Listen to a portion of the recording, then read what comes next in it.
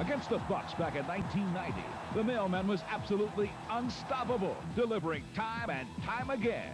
8 seconds on the shot. Low to Malone. Go to the hoop. Slam dunk. The mailman. And I think it's going to be a rough night for Roberts because he cannot hold Karl Malone down low. Well, it was just a bad night all around for the Bucks, because the mailman just wouldn't quit. His pass stolen by Malone. Into the paint. Looking up and in. I mean, the mailman is tearing him up. He's absolutely killing them. Knocked away. Stolen by the mailman. Here he goes. The mailman on a breakaway. Never done. 56 for Karl Malone. What a show. Malone finished with his career high of 61 points. Reflecting back on that game, he gives the credit to his teammates. You got to make them, but you got to have them pass to you.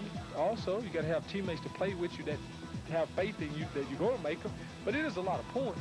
But I think it'll hit home when I finish playing the game. I look back and say, God, you know, that was a lot of points.